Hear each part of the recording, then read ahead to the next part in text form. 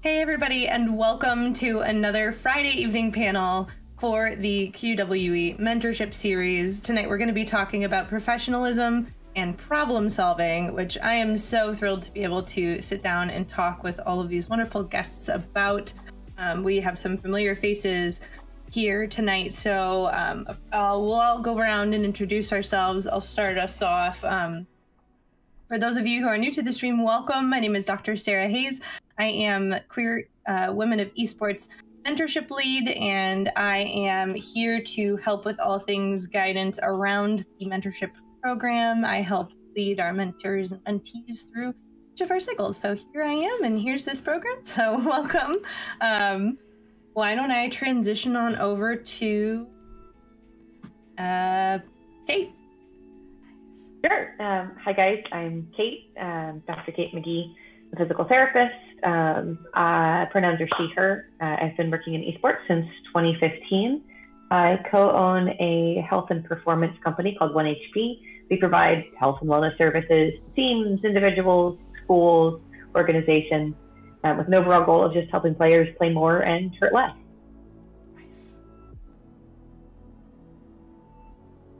Who's next? Who's next? My dog is next. He's got a pin. Literally, your dog is next. Your dog would very much like to introduce themselves. Yeah, we need a dog intro first before our panelist intro. Thank you. High priority. True. I'll go last in comparison to the dogs. Hi, y'all. My name's Libby. Online, I go by Askesian. My background's in community marketing and community management and marketing. Wow. Words are hard. It's a Friday night. You ever just like okay. With it for the intro? Oh no, we got you. We got you. Consistently. My background, like I said, community management, marketing. I worked in a bunch of places. I worked at SteelSeries. I worked on Star Citizen, just a bunch of stuff around the gaming industry that I've really enjoyed. My current role, that is sort of my main bag, is I co-founded an agency that designs marketing campaigns, specifically on the brand side, right? Consulting with brands when they have that board meeting that says, we need to work with gaming. And someone goes, but how? We go, hello, we're Radiance Media. And that's what we're here to teach you how to do. So co-founder and chief marketing officer at Radiance Media, do a bunch of stream stuff, manage teams, stream on my own, do a bunch of resources around charity streaming. And I am terminally online. And that's about all I got. I love that. That was the best. Like, if we were in an elevator together, that would have been perfect. So I'm really proud of you. It's marketing. Yeah, makes sense. Yeah, I'll finish this out with intros. I'm Sibby. I also buckets, so you might see me pop around a lot with QWE. For my job, my career, I am the assistant director of the esports program at the University of Michigan. That has been a program for the past year and a half, and I've been at the university for 3+ years now. So buckling up for that cold weather. Don't ask me about it because I'm going to complain. But I also serve in the role as the Twitch lead for QWE. So it's a little weird being on this side of things because I'm usually behind the scenes and making sure that we get production all set and ready to go. So I'm really excited to be hanging out with y'all and to be on this side. Well, I am so excited, and I know my dogs continue to have feelings about it because you three are some of the most professional people I know, and I'm so excited about this topic. So why don't we go around and start off by talking about, housekeeping beforehand. If any viewers have any questions for our panel, please go ahead and ask them. Clearly my dogs have questions. And so if you have them, type them in the chat. We will definitely... Your questions are, can we have more food, mostly? Yes, the answer is no. They would love that, but no. If you have questions, pop them in the chat and we're happy to answer them. If you need anything outside of that or want to ask a private question, please feel free to pop over to our Discord. We definitely have that community over there that's fantastic and we would love to have you. And then you can also ask us questions at any time. And then if you can find me on there, you can just forward it and I'll connect you to the right person. So without further ado, why don't we start off talking about how we understand what professionalism is? How do we define it, or how did we learn about it in our careers?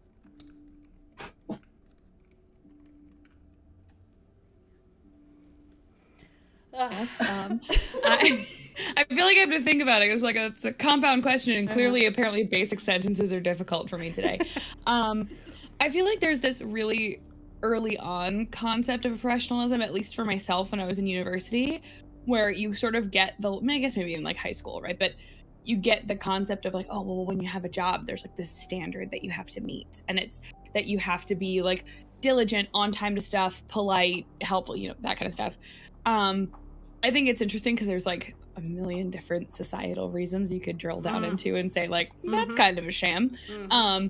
I think the first instance that I remember hearing about professionalism as a young person was like, no, you can't have crazy color hair. That's not professional.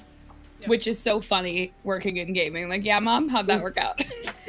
Me and my full sleeve of tattoos have some opinions about people's thoughts on tattoos. I think we should get there because I don't want to like start this off with the banger of like the concept of professionalism is huge. Do it. You won't. That was definitely my first introduction. I think over time, just in like work life, I've really sort of adapted it to think about, do you get stuff done? Can people count on you? And when you say, yes, I'll do that, do you actually do it? And that's sort of my bar for professionalism. Added to that, like, when you don't know something, do you admit that you don't know it and like seek out the help versus saying, yeah, I got it. And then just be like, oh crap, how do I do that? But like, yeah, I think originally, right, very sort of, it's fitting into a box of what professionals do. I think for me, it's adapted over time into like, are you good to work with? And there's a trust building with professionalism. Anyway, stop rambling. That's really interesting because kind of my way of like kind of approaching professionalism early on and even still is a little different. Like you can't tell because I'm sitting right now, and also because of my towering and intimidating persona. I'm 5'2". I'm short as heck. I also look like I'm 12 if I don't have at least some degree of makeup on. I regularly get carded at R-rated movies still. I'm 31. So like, it's the worst. So for me, I recognized fairly early on that there was going to be situations where I'd want people to take me seriously. And so working at a YMCA in high school, professionalism was almost like a persona I put on to get people to take me seriously and actually listen to what I was telling them. Because I knew that I was right. I knew exactly what I was doing. But they didn't know that. They didn't believe that because I didn't look like their idea of professional. So I always thought of professionalism as something I put on almost. I think it does tie into certain character traits. But for me, a lot of the character traits that are associated with professionalism, diligence, honesty, trustworthiness, responsibility, honestly, those kinds of things are like, those are good person things. And so it's more just, yes, I always am those things. Those are important to me for my personal morals. And then the professionalism is basically the flavor of presenting it. And it's going to look different in different contexts, right? I have what I call my hospital PT persona, which is I wear long sleeves underneath my scrubs, so you don't see my tattoo unless I fold my sleeves up, because most of my patients are older and a little more conservative. And so they'll take me more seriously if I'm dressed a certain way and talk a certain way. And then I come to gaming. People are going to take me far more seriously. And like my gaming patients take me way more seriously when they see that I've got tattoos and then I swear all the fucking time. Like they don't see professional as, a particularly put upon, perfectly respectable persona. That makes them suspicious. That makes them uncomfortable. So I think professionalism is really context dependent. I love that we're already so many layers deep into like what is professionalism, and it makes me so happy that like we're not holding anything back. But it made me think about like when I first started my professional like career, I did a graduate assistantship, so I like went to grad school for the work that I do now. And coming out of like college and going immediately into that, it was like a really quick shift for me. And I know it's hard to see from behind a computer, but your girl I'm loud. I like cuss all the time. I'm in it. I know how to be like adaptable to situations like what y'all were talking about too, but that's just who I am. And I remember going to a conference and I really like just was living my life doing what I do. And then one of my like supervisors pulled me aside and he was like, hey, you need to like tone it down a bit. And like from that point forward, I really put a hindrance on like how I show up and exist in the workplace. And as I've gotten older, that has definitely like worn off. Because like, why is that? And like, that's what we were talking about, like all those different layers that like, I mean, we could spend decades talking about it, but I had to get to a point where I felt like, yes, I'm doing the work and I'm getting things done. I'm being diligent and all the things that matter in a career, but also allowing myself to be okay with being the loudest person in the room, as long as I'm letting other people talk, or like advocating for people in the room to have their time to be loud too. So it's taken me a very, very long time to get to that point of where I don't feel so like embarrassed or ashamed of just being like who I am, and not having to be in that space of like, I have to be quiet. I have to like keep my opinions to myself. Yeah. If you follow me on Twitter, that is no longer the case. So hello. Hi, I'm Sydney. Again, like I still think it's really context dependent, because like I do not bring up politics or religion at the hospital unless one of my patients raises the topic first. And even then, a good deal of the time, I'm going to change the topic of the conversation, mostly because I recognize that there's a possibility I'm going to disagree with this person. I could potentially ruin our rapport by disagreeing with this person. And also, I really don't want to have a discussion about my fundamental human rights with you in the hospital when I'm trying to just help you get better from gosh darn knee surgery. I also don't bring it up when I'm working with a patient directly. That's not to say that I'm not open and kind of public about it in areas where I'm still representing myself as a professional. And I think that's one of the things that, for good or for ill, social media has allowed for pretty much all of us, that we exist in this online space, that most of us are identifiable as ourselves and probably connectable to our professional identities.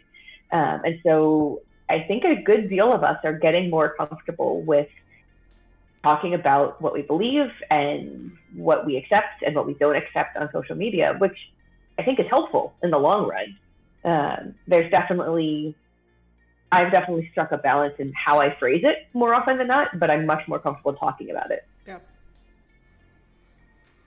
I feel like in psychological tutelage in our teaching in our college years, I know I was never told what professionalism was, Right. but similarly, like in high school, like you dress up and you do the thing. I feel like I learned more from my very concerning sorority years than I did from my time in education. Because we had to dress up for meetings and stuff. I feel like there's some stories there, Sarah. There's a lot of stories there. I learned good lessons and lessons the hard way. But I feel like I too had one of those moments, like I had a half-shaved head for a while, like more aggressively than your usual person when that was more in, and I covered it up. I made sure it was underneath my cowlicks so that if I wanted to cover it up when I was working as a clinician, for those of you who are unaware, I'm a psychologist, I would cover it up. And then one day I was like messing with it because it was doing something or whatever. It's weird. And then when you grow it out, it's weird too.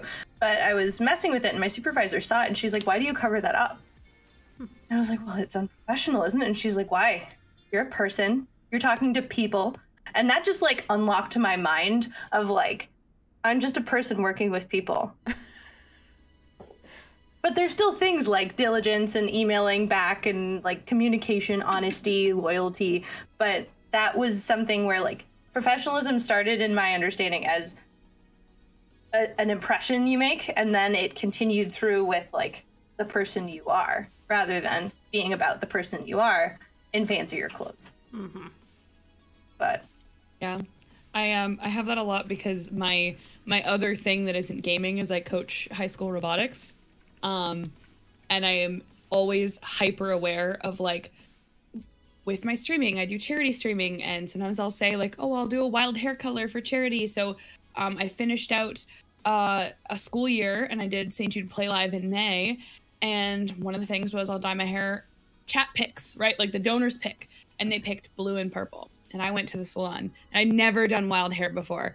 I love it. I would go back to it in a heartbeat if it weren't so like overwhelmingly not effortless, it's so much effortful. effort. Yeah. Right? My life for the past 3 If it were years. not so effortful, your girl would have pink and orange and everything.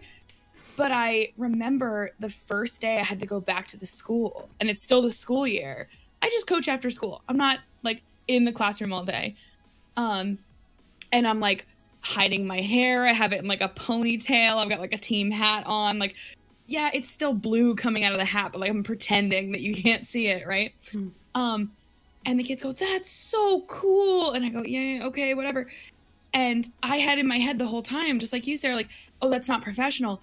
My assistant principal comes by. She walks into the room. She goes, "That looks rad. I love it." And then she twists her hair back, and she's got the school colors as an underlay in the back of her hair. Yeah. And I'm like, "All right, girl." Like, it's so funny because I think I was, at the time, I was a much, not much younger. It was 5 years ago, but still, that means I was 25 instead of 30. Like, I was a younger mentor, and I'm thinking, well, all these teachers are like real professionals. Meanwhile, now I teach during the day as well.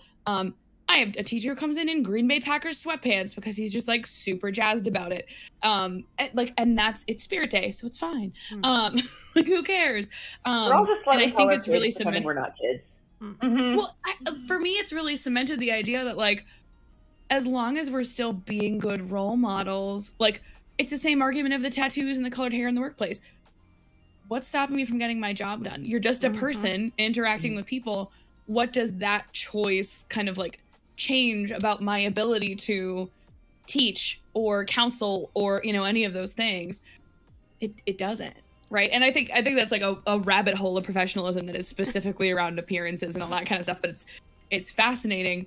I'm very much like Kate in that I am 5'3" and also look like I'm 12 if I don't put makeup on. And I work in a school, and it goes, "Where's your hall pass?" "I work here." "Where's your hall pass?" "I work here." Like, I have to like hold my ID up and be like, "Teacher keys, teacher keys." I'm not a child. Like, it's a lot. So I identify very strongly with the idea that like I need to dress and act and like be authoritative in a certain way to like take up more space, usually height-based space, but just like more space so that I'm taken seriously. And that, I think there's so many rabbit holes from that, but I completely understand it. And I love that perspective of, I'm just a person interacting with people. Like, as long as I'm still good at that. I really want to give that caveat too, that like, you know, especially with what Libby and I are talking about, with, you know, wanting to take up more space, look older or more professional, like that's still within a fairly like quote unquote easy construct of, we're presenting as the gender that, you know, we were assigned at birth. It's fairly easy to look at us and assume female, which I am. It's an easy assumption to make, and it's a correct one in my particular case. But for anybody who's dealing with any kind of visual presentation that differs from what people are immediately perceiving them as, what they want people to perceive them as, it's just so much more complexity to determine how am I best a professional. And there's no reason whatsoever that someone who is assigned male at birth and who is female, who doesn't, you know, quote unquote pass, there's no reason that their appearance has any impact on their capacity to do their job well. There's no reason that their appearance does not negate their identity. And yet, because we're all so kind of ingrained with very particular ideas about what it means to be a professional, so particularly what it means to be a professional looking woman or professional looking man, there's just so much more work and so much more difficulty that folks who don't have what I have to deal with. Nothing but snaps for that, 100%. Truly. I'm just sitting here. I really want to give that caveat without like talking over like the experiences of folks who have dealt with that, because I don't want to speak to a thing that I can't. Yeah. Well, and I think everybody has caveats with that too. Like, I've had the opposite problem. I've been 5'7" and had a body since I was in 7th grade.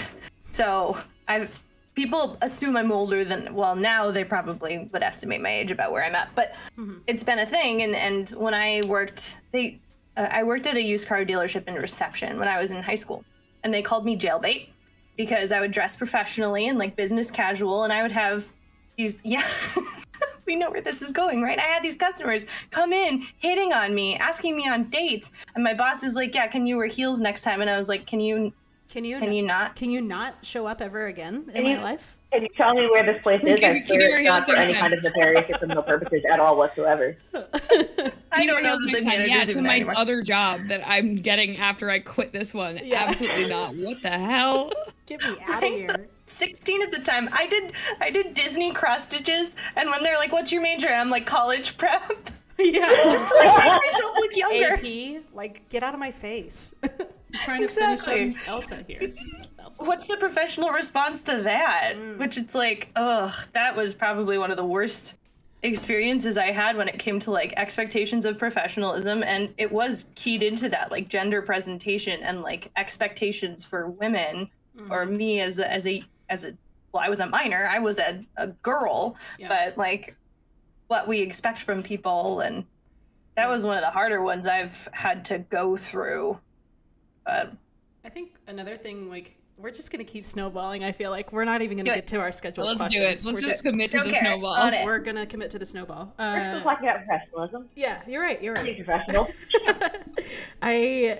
Hearing that and like some of the things that y'all talked about earlier about how like how expensive it is to show up and be professional, how that differs like based on like your gender identity and like how you show up and who you are. So like y'all talked about like I have to wear some makeup so I don't be like I'm not like 12 years old, or like people don't ask for my hall pass, and like I don't wear makeup, but I think that shit is expensive. I don't know. I think it is. Yeah, y'all are nodding your head. Okay. It depends.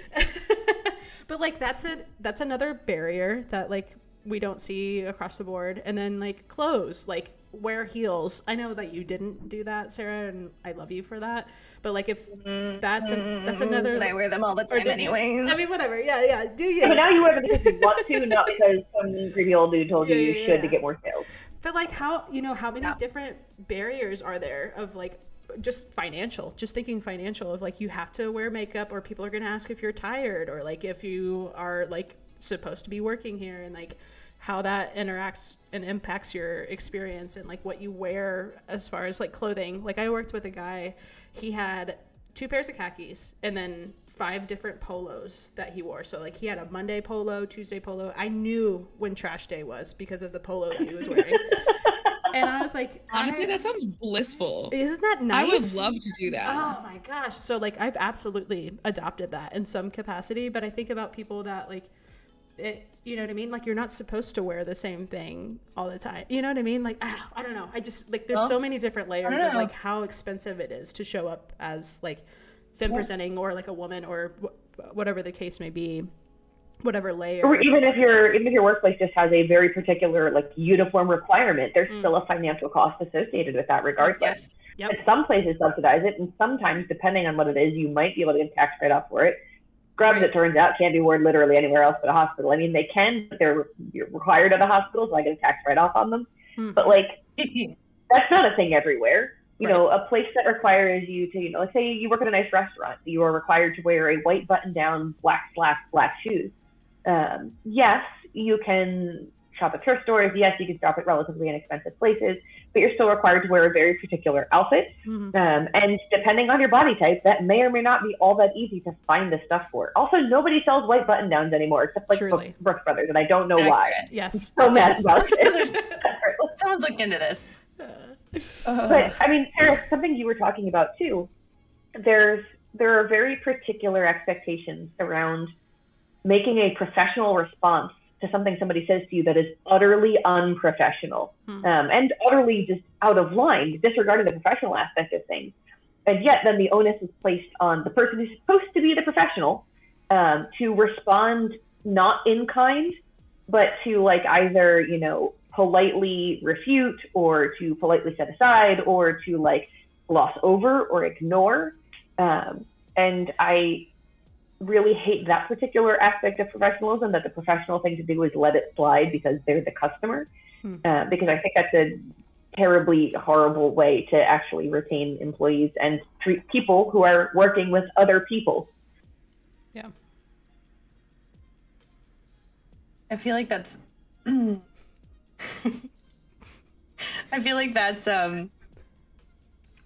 a really difficult hurdle, especially when it comes to feelings of safety at the workplace too. Like so you work in more of like a medical setting. I work more in a like pseudo like clinical, although now we're all in my office. Oh, this is not therapy. Nothing that is shared on this panel is either medical or clinical advice, and we are not your therapist. But I would learn in school about where to put your chair in case a client loses it on you. And you do that, and you have, like, I had a taser in my office at one point when I was doing testing because there were some clients who came in.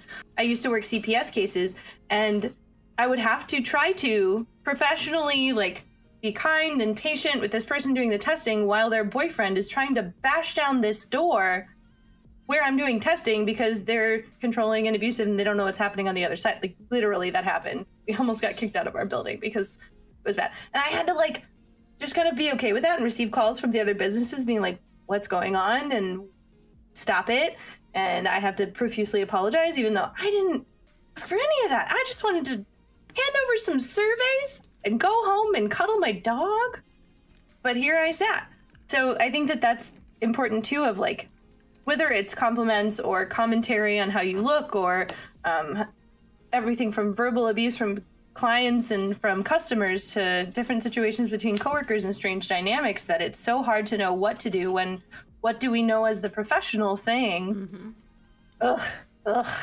Yeah. The older I've gotten and the more confident in myself I've gotten, the more comfortable I've been with not letting something slide and not just, like, doing the kind of socialized nervous laughter thing. But just very politely, flatly, non-confrontationally saying, that's not appropriate. Please don't say that again. And usually the response is good. The response is, oh, I'm sorry, or what happened, or, like, they'll do the awkward, nervous laughter thing, which, like, good, you should feel awkward. But that's a thing you have to practice. That's not a thing that comes easily or naturally necessarily, especially not when you're trying to conceive of what professionalism is or looks like. And so when you finally reach that point in your career where you do feel comfortable doing so, yeah, sure, absolutely, that should be the professional thing to do. And you should be professionally supported by your professional colleagues and also shutting down that kind of behavior. And it sucks when you're the only one who's doing it, rather than kind of having that whole network behind you. Can I make a suggestion around when someone says something inappropriate? If you don't want to do the, like, that's not appropriate, don't keep going. If it's like someone making a joke, oh, I'm sorry, I don't understand. Yes. Make them explain it. Because when people make, like, for example, like, the joke they think is funny but is actually, like, super racist, it's like, I'm sorry, I don't understand. And, like, oh, well, you know, it's funny because, and then you have to watch them explain. Ooh. Like, it's funny because I hold such and such prejudice and think that this joke is appropriate to tell. I'm like, oh yeah, no, sorry, I don't get that. It's great. It's fantastic. You have to make sure that your tone is right for it. Like, your tone has to be, like, genuine tone of, I don't understand. Yeah, like, sorry, what? I'm not following. Yeah. Oh, I love that. One time that has happened. Yeah. One time that has happened to me, I like, it registered and I was like, that is so far off base that, like, I don't even know how to confront this. And instead of, like, approaching it in that exact time, I, like, sent them a message later on. I was like, hey, like, I just wanted to let you know, like, during this conversation you said this and it made me feel XYZ, and I, like, if there's time for us to talk about it, let me know. And, like, they actually showed up to talk about it more, and I was like, wow, we actually got somewhere. I realize that is not the case every time, but sometimes I think it catches you so off guard because you're in that one frame of mind, or, like, in that space or at work, and it's so completely off base that it takes you a minute, you know? And I think that's okay too. Like, I think it's okay. Like, I love that. Absolutely. Like, tell me, wait, what? I don't get the joke. I love that. I can't wait to use that. It's great to have the snappy response in the moment, but you don't always. And, you know, that whole Le Free d'Escalier, you don't always have the answer till you're, you know, in the shower later repeating the argument to yourself, as we all inevitably do in showers. Right. But yeah, no, the follow-up later, totally fine way to go. Yeah. If you think it's going to be, you know, if you think it's going to go over well, if you think it's safe for you to do so, that kind of thing. Yeah, totally agree. We had a quick question from chat. You're not going to like my answer, Exorcist. You're not going to like my answer. Exorcist. The question is, how did you manage to avoid student loans when going for your respective doctorates in awesomeness? I didn't. I am several $1,000s in debt. May I say over $100,000 in debt. I will be paying these off for the rest of my life. That's several. Same answer. I did not avoid. I've recently gotten myself down under the 110,000 mark. Yay! But like, this is great. But on the one hand, like, I started at 152,000. Right. I have paid over $86,000 in student loan repayment. I have gotten it down from 152 to just under 110. Yeah, the interest is ludicrous. It's awful. Weird. Yeah, for real. Is it off topic to suggest that the student loan system is a complete scam? Anyway, let's talk about professionalism. May I professionally suggest the student loan system is terrible? Do we want to tie it into professionalism and problem solving? Because part of it is, how do you get through school without ripping your hair out or going completely gray, while still attending your classes and paying $1,200 a credit? Because that's what I paid. I mean, so some of it, I mean, if we're going that route, some of it is recognizing that a lot of, actually, this does work. So I went to the University of Delaware. The University of Delaware is an absolutely fantastic school for physical therapy. It's actually #1 in the country. It's tied with USC, and I have a long-standing personal rivalry with USC and could not tolerate going there. That's a story for another time. But I went to UD, and UD was an out-of-state college for me. Okay. So I paid out-of-state tuition. It is the best school in the country for PT, and I wanted that reputation behind me. Thing that I learned after coming out of PT school and working in PT for several years, there are plenty of really fantastic, not actually #1, but still really great PT programs within the state that I was born. I could have gone to any one of those schools and paid less than I did. A lot less? No. At least some amount less? Yes. And that, when you're starting out, definitely makes a difference. But that's also the kind of thing that you really can't know until you're already out in the workforce, or unless somebody who's already out in the workforce tells you this, that the college ranking system is also, at least to some extent, a scam and is weighted very heavily based on the amount of research that your institution performs, which is governed by two things, really: how much funding your institution tends to get and how much freedom your professors actually have to do research, as opposed to spend lots of time teaching students in classes. So don't throw all the weight behind just the ranking that they're given on the U.S. News and World Report ratings, and instead look for the quality of the school. Talk to people in your chosen field and ask their opinions of particular schools, which should let you have a little bit more variation in the decision you make, as opposed to just prescribing yourself to a lifetime of very large student loans. Oh. Would you say you suggest perhaps a mentorship program? Ooh. Sorry, couldn't resist it. Why, yes. Somebody experienced in your field who's able to tell you about the things that you wouldn't otherwise know until you've gotten there. That sounds great, like a mentorship program. It's almost like we have one of those. Almost like we're doing it for just that reason. And I feel like I want to transition this a little bit too to the games industry, which I feel like is so pertinent too, because then you really want to talk about whether or not my institution mattered. Like, right. Yeah, Right. in a lot of cases, it's what institution. It's experiential learning for so much of the gaming industry. Right.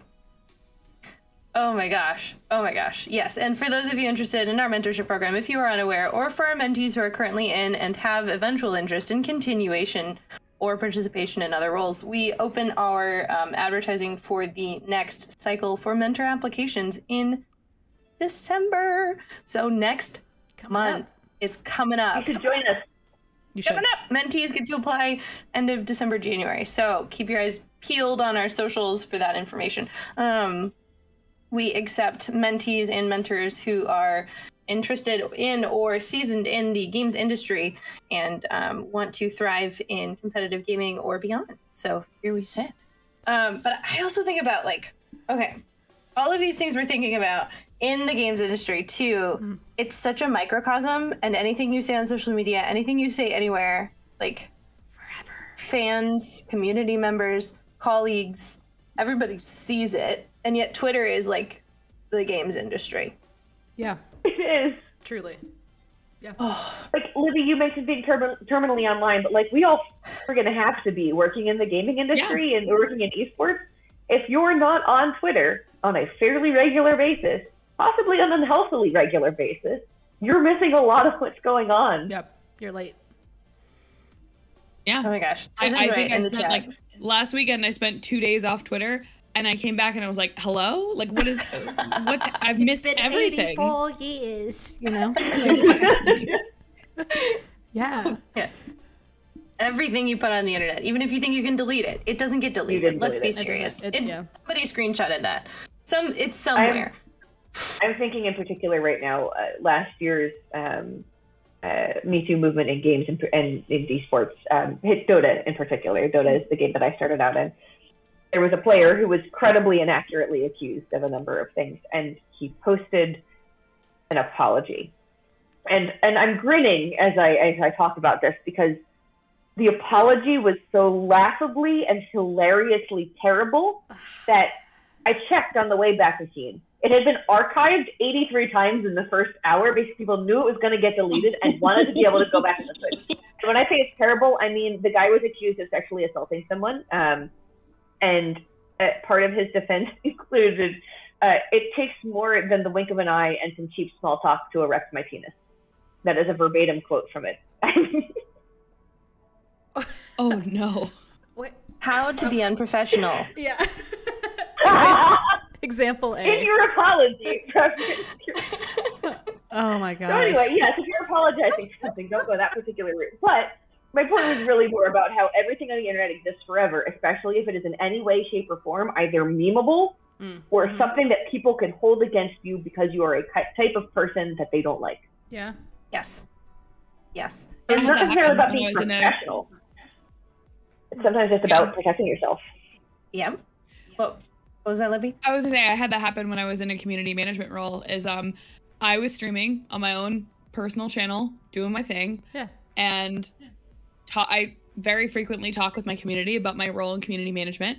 And I talked about a frustration I was having with the particular community I was managing. It was a mobile game played by basically middle school boys. So I was just talking about I'm having a tough time keeping my boundaries because it's absolutely toxic, right? Like I'm having people follow my socials, which is normally fine in a community management role, but then spend all their time aggressively harassing me on my socials. I have, folks who come by stream, and all the clips of these moments where I'm just talking personally as Libby about my own struggles with the role I have. And every 10 seconds I'm saying, I love my job. I love what I do. It's great. But here's something I'm struggling with, because someone was kind of asking me what about getting into community management? And I said, watch out. This stream got clipped up into 4.5 hours of analysis by a particular community member about how I didn't deserve my job because I complained twice. And it was a 4.5 hour documentary series in which they wrote out how I didn't deserve to be a community manager. I clearly don't even have, any knowledge of gaming, all this stuff, because for 20 seconds I was like, man, this really sucks. I'm really tired of people saying, we found your address, here it is, and posting it in the game's Discord, right? Yeah, I'm allowed to be pissed off about that. And when that smarmy little child showed up in my chat, I was like, hey, you're not welcome in my personal space. Sorry, Buckets, get the fuck out. Yeah. And I said it on my stream, and he goes, look, she's so unprofessional. And I'm like, bro, no. You showed up. You showed up on my lawn and said, you coffee wrong at work today. And I said, please get out of my house. You're in my home, my online home.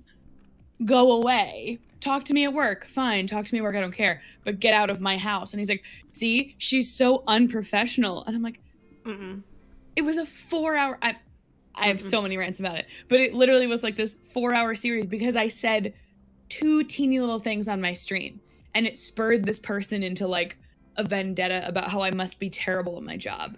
So yes, what you say online lives forever. Yeah. Yes. Libby, sorry, I have a follow-up. Do it. Yeah. I was just going to point out, as Tizza said, you have the right to remain silent. Truly. And he's absolutely right. Yeah. Truly. Libby, I had a similar, not to that extent, but to a point where people were like, Sibby's she's not fit to do this job. She can't do this. I was called a boomer at some point, I think. So that's what I've, have encountered at some point.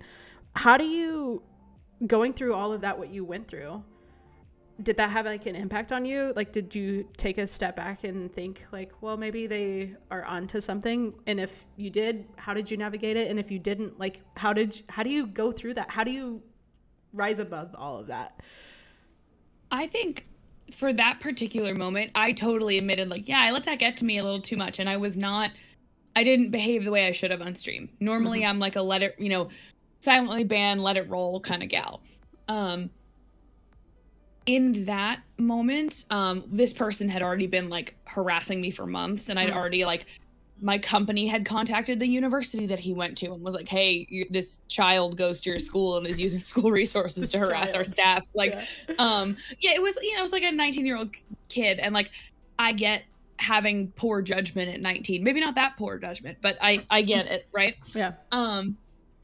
I think in that moment, I had times where I was like, do I really want to do this? Do I really want to like be the face of something this popular to people so that they get so passionate? But I've been in a role like that my entire life. I got into community management by accident because I've been involved in competition robotics. I talked about that a little bit since I was a kid, but also my family founded the league that all these teams compete in.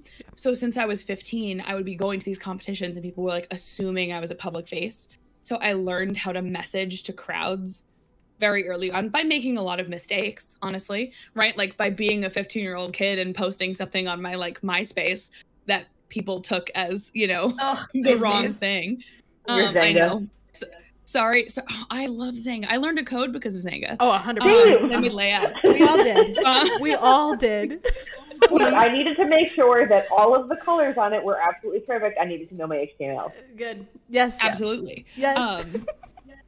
But yeah, like I had moments where I was like, this is stressful. Yeah. I still think at the time I was like, well, okay, next time maybe don't like go off on a random kid on your stream, right? Okay. Like that was not a great choice I made. Nothing I said was a lie, right? I said, I don't want you in my house, but I could have, maybe not given it as much power as it took. But in the same vein, like the criticisms that were being made of like what I was doing, there were some communication things of like, oh, she said this, and like then the patch notes didn't come out for another day, and it's like, okay, well, the part of that was in my control. I could have handled differently. The part where nobody handed me patch notes for 3 days, not really my fault. Right. I think I learned a lot in that role about like, hey, if you even vaguely promise something like a 1%, like, yeah, we hope to have it by Friday. Gospel truth. Like, do it, you suck at your job.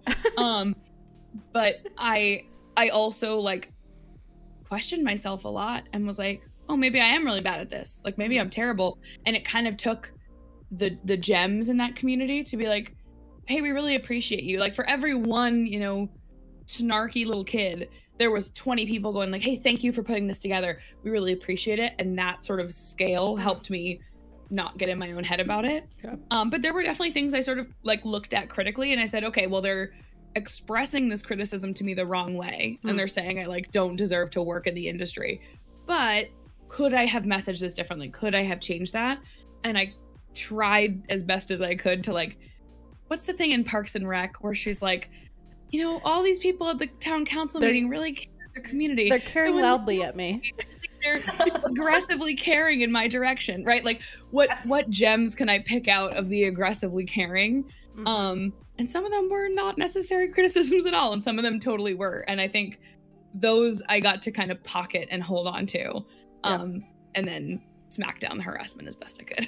Yeah, right. I think that's a really fantastic example of professionalism, like to have the self-awareness to recognize, even though this person is entirely out of line in how they're addressing me and their concerns, I'm still going to take the time to pick through it, see if there's anything valid that I can learn from and do better in the future. Like that's the height of professionalism, to be able to set aside the emotional aspect of it. Should you have to? No, in an ideal world, people would actually communicate well with you as well, and not be, absolute asshats about it in the process. Yeah. But it's a credit to your professionalism that you could do that. Yeah. It makes me think about, as a clinician, I always can't help but say, like, whenever we get into these conversations and we talk about, like, people who've done harm or people who've experienced harm, if you receive criticism from somebody, our internal reaction, our emotional and cognitive reaction is defensiveness, because we imagine ourselves as good people who live by our morals and values. Now that's our internal experience of ourselves, but when someone tells us something that we've done, say that I said something that was unintentionally racist, my initial reaction is, well, but I'm not. Yeah. Well, but what I said caused harm. So I challenge everyone always, and it's a perpetual project. It's especially a perpetual project for those of us who have power dynamics involved in our jobs, which most of us do, but especially those of us in positions of power. If somebody brings something to you, especially in a quiet voice, but generally, listen to it, swallow it, take a minute to process, and ask yourself, how can I improve? Just like what Libby was showing, where it's like, we have to do that because that's how we get better. That's how we grow as people. And whether or not it's at work, that's just being a professional at humaning.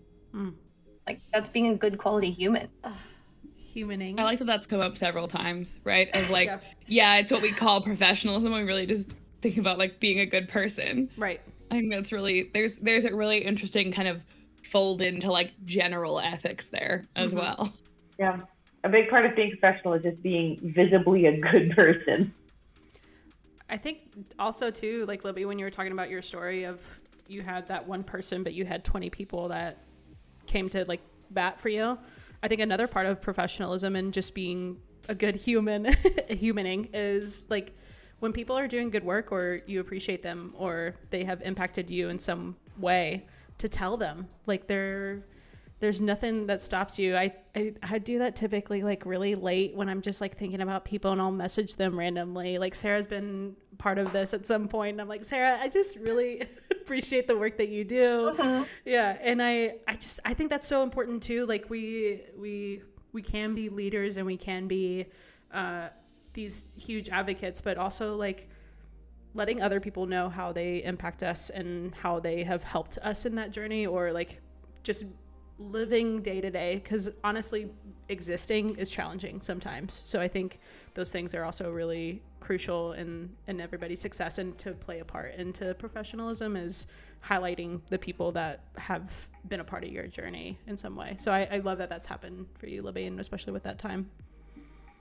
And I mean, really, like pragmatically speaking, like a really great way to get people to behave more professionally, like visibly good people, is just positive reinforcement of good behavior, right? It's, you know, it's most of the time when you're on the phone with somebody on a call center, most of the time you're only going to have to talk to their manager if they did a really lousy job. If they did a good job and you ask to talk to their manager and say, you know, I want to tell your manager how good a job you did, you're reinforcing the good job that they did. You're reinforcing the professional behaviors they engaged in, which makes them that much more likely to do it for somebody else. The same thing goes for literally all of us.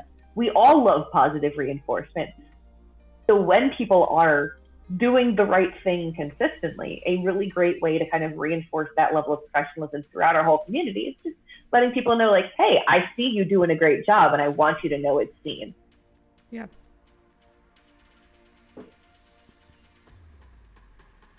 I love all of this, and my brain is torn as far as like this time is flying by, because I think there's so much here, and I want to be sure. I don't know, what do y'all want to cover more? Should we cover like one big tip, or like your major advice for people and for our mentees on like if they're facing an issue, or if they're how to handle things professionally? And or like, what's the biggest thing that has made an influence in your career that has helped you feel more professional and more skilled as humaning goes? That was a big convoluted question. There were many questions. Huh?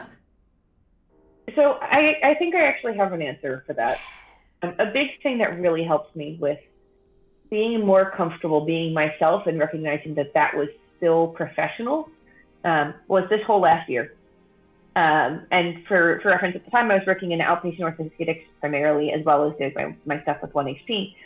I was at one point functionally running 3 clinics entirely on my own, driving between those various clinics, utterly burnt out. and utterly giving absolutely zero fucks as to whether or not I was coming across professionally, because damn it, I was holding these clinics together and that was going to be good enough. And the thing that I realized in the process of feeling all of that burnout and processing thereafter was that it's not so much about like actually being perfect. It's more about being comfortable and confident in the knowledge that you do have, recognizing that you do in fact have value. And it's a lot easier to not take that stuff personally, to not like be quite so worried about how people are going to react or respond when you've at least somewhat decoupled your identity from your work. That's not to say I don't love what I do, because I do. And that's not to say that what I do doesn't form some part of my identity, because it does. Being a physical therapist is a big part of who I am, but it's not all of who I am. Mm-hmm. And if I entirely tie my identity to the work that I do, then I'm going to take any criticism, worry about professionalism so much more. Those criticisms are going to feel personal attacks on my identity, which is going to make it that much harder for me to grow and be comfortable saying what is true or accurate or right. So to whatever extent you can, recognizing that you are more than the work that you are doing, I think really allows you to, when you are doing the work, be more professional about it. To tag on to that too, because that's something I struggle with all the time. You're like, oh yeah, decouple yourself from work. I'm like, I'm sorry, I don't understand. But that's something I've been working on a lot. But with that, doing things because they are right, in alignment with your work, whatever, rather than to convince somebody else that you are valuable in that work.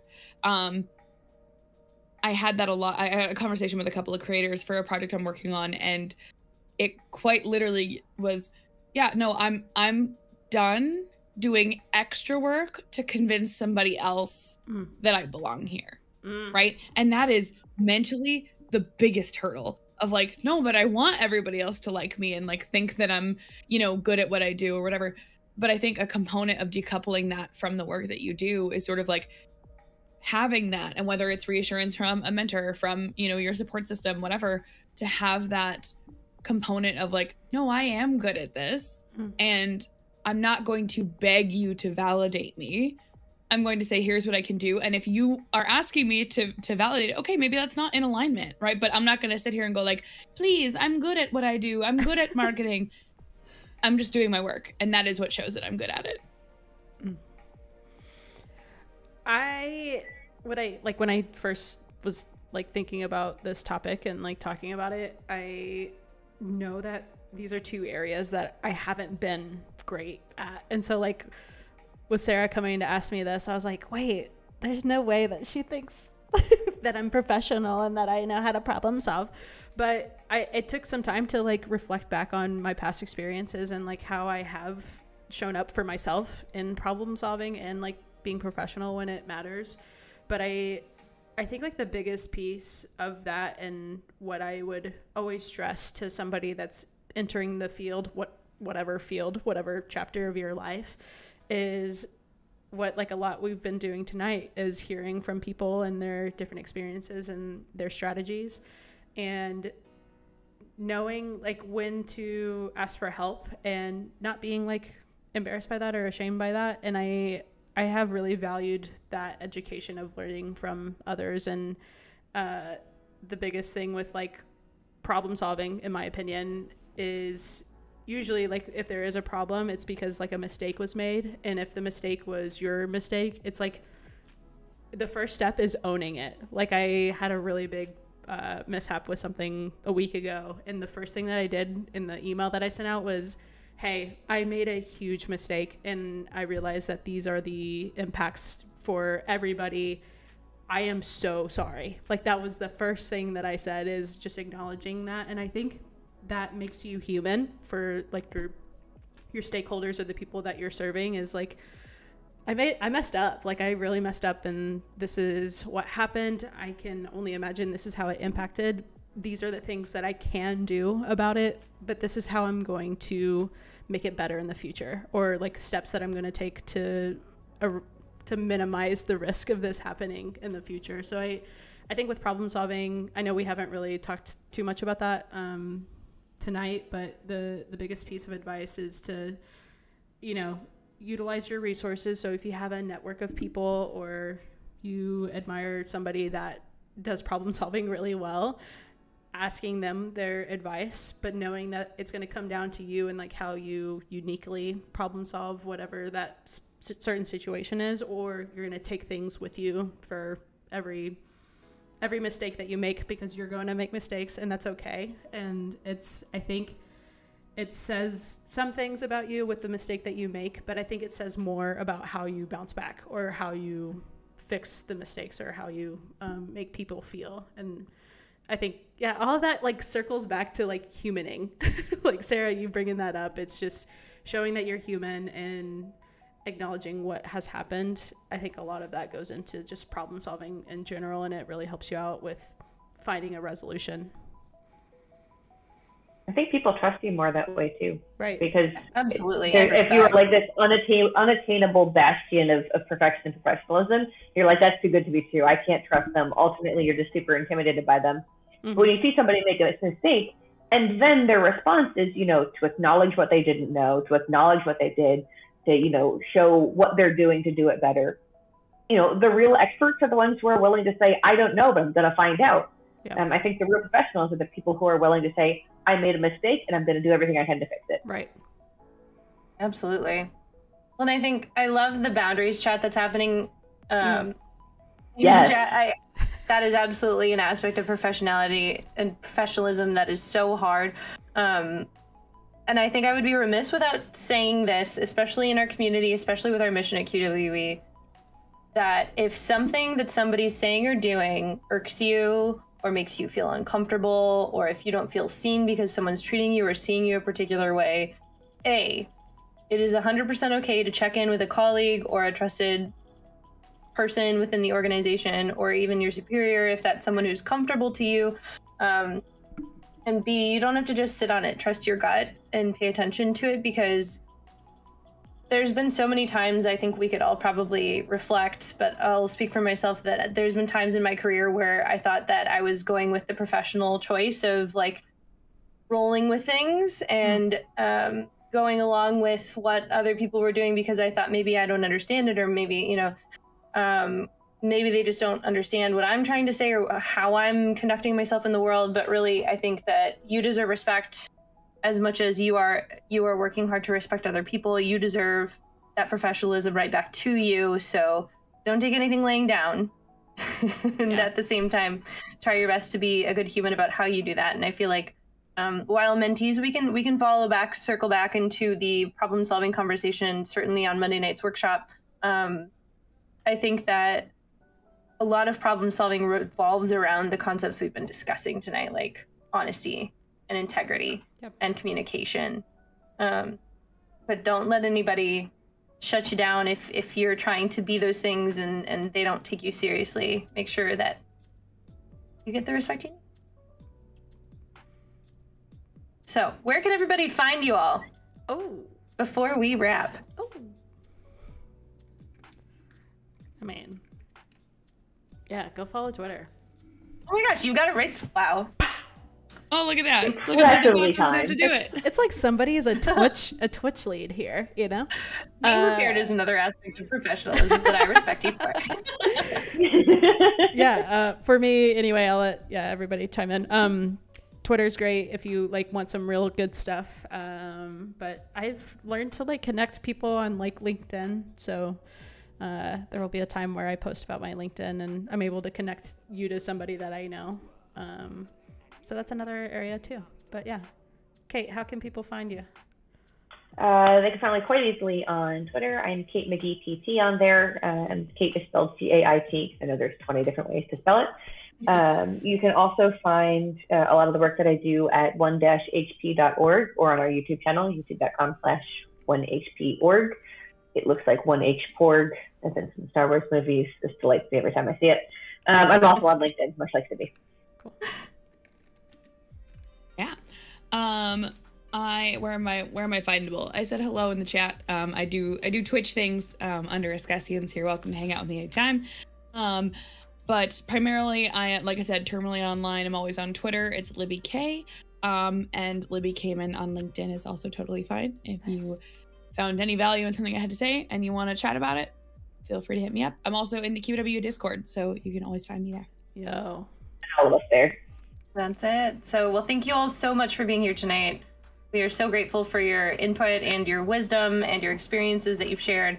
And mentees, we will see you on Monday night at the follow-up workshop. And if you're time traveling and watching this and following up, thanks for watching. Let me know if you have any questions. And remember that next month we will not be having our typical panel for mentorship on a Friday externally, because internally we will be working towards our capstone project presentations, which are happening soon. And if you want to know what is a capstone project and why are they doing that thing, check out our website at queeresports.org. You'll see about the mentorship program and everything that is containing. Otherwise, we will see you all on the interweb soon. So thanks for being here, and thanks for being part of it. Thanks for having us. Thank you. Thanks for having us. Bye, y'all.